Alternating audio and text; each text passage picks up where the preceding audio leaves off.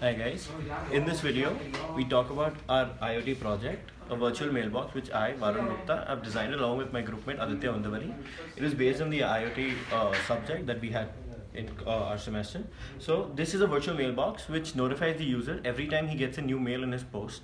So before I divulge into how it works, let me give you a brief of the setup. So the setup includes the main Rasberry device, that is this, which has the Raspberry OS installed in it.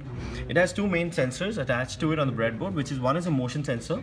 So every time there is a new mail, so the motion of a mailbox, a mail entering the mailbox is recorded by the motion sensor, and every time there is the mail that presses on the LDR sensor, if there is any pressure on this, there is a light that lights up notifying the user. As you can see, any pressure on this, even nearby, proves that your paperweight can also make the sensor light the light up rather. So every time a user gets a mail, the motion sensor and the LDR, they connect, and the light tells the user that he's received a new mail. So let's get into how it works. So before anything, this is how the terminal looks. The first file I run is a subscriber file. So as you can see, once this file is executed, you get a message that you're all set to have some fun. This fun is basically where our device is connected to the AWS IoT. Here now, once this device is connected, we can run the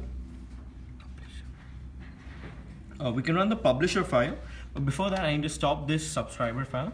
So once the keyboard interrupted or timed out this session, we can run the publisher file.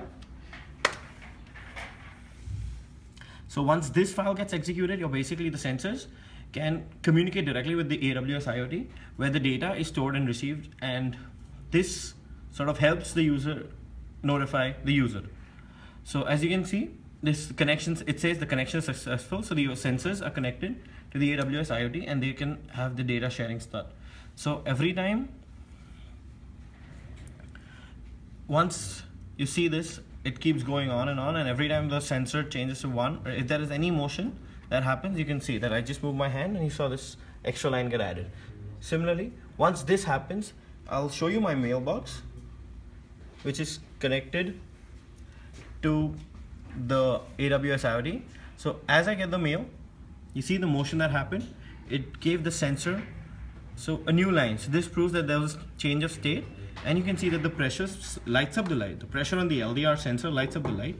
And if I show you my mailbox, this is the mailbox which is connected to the AWS IoT, and using the SNS it transfers a notification to my mailbox saying that there is a new mail in my mailbox. And I have given an option that if I do not need to receive it, I can stop the notifications. Thank you.